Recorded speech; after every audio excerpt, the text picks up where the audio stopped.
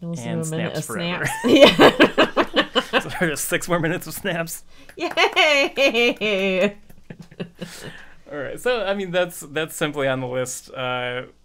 It's a good representation of something that I dream of and celebrate when it happens, which is the accidental masterpiece. That is on what for me is Queen's worst album.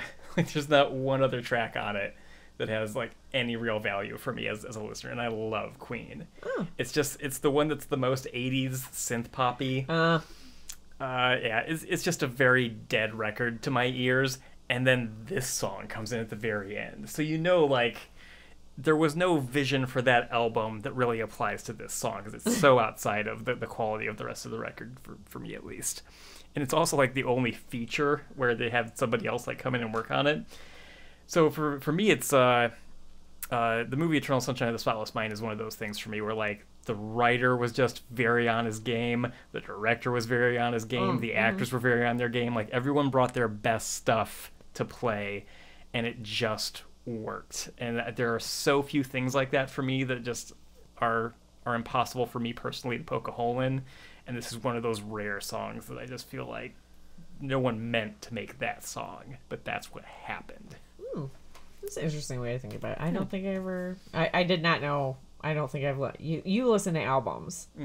I've rarely listened to like... I'm like, I dig that person so much. I'm going to listen to a full half hour to an hour of them. I don't typically do that.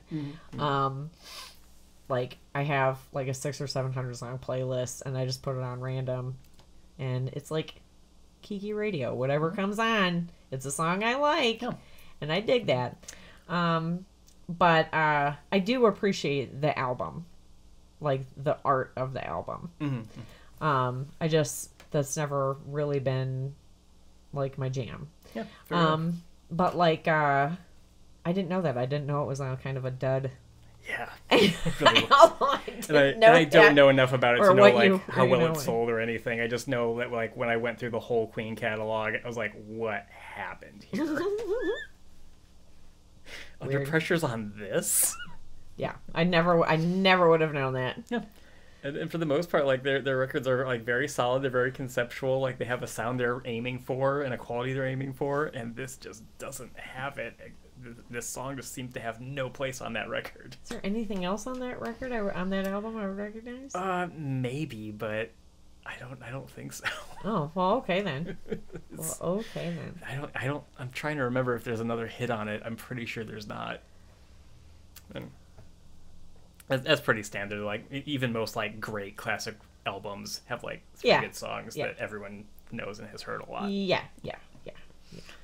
But yeah, that one, Under Pressure, is the standout by 1,000 virtues. That's by 1,000 virtues.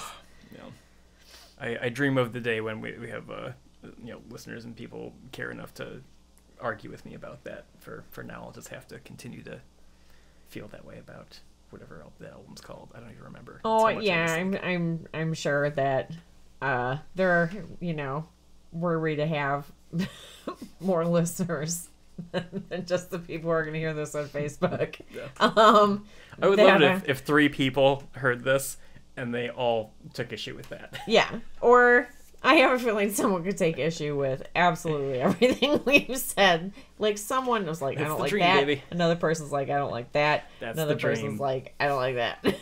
So, like, I don't like any of their songs. That'd be funny too. All right. Well, I think we're gonna wrap up this episode unless you have anything else significant you wanna contribute.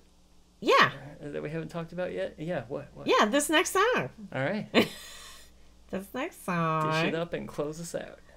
Am I? Oh, okay. I didn't know what you were saying. This next song was written for me. It's true. By my husband. Who's sitting across from me and is on this podcast.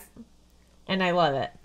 So this came out on his album, but this was not written for the album. It was written for me. And I love it. It makes me cry and feel special, and I love him. Oh, baby. I love you. I love you.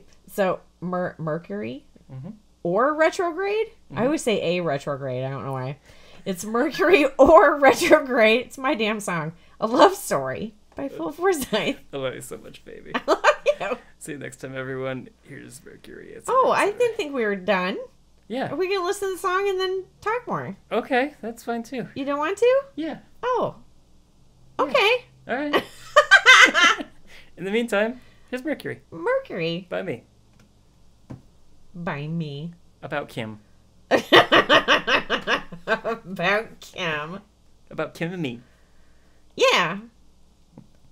How am I gonna tell them how I got the song? Okay. Cut me off. You're like, Yeah. well, now we're done. No, we're not done. I'll edit it so I didn't cut you off. I can make either one of us look good. I don't know. I kind of like. I'm like, Coins wait. in the air. Yeah. I doubt I'll edit much.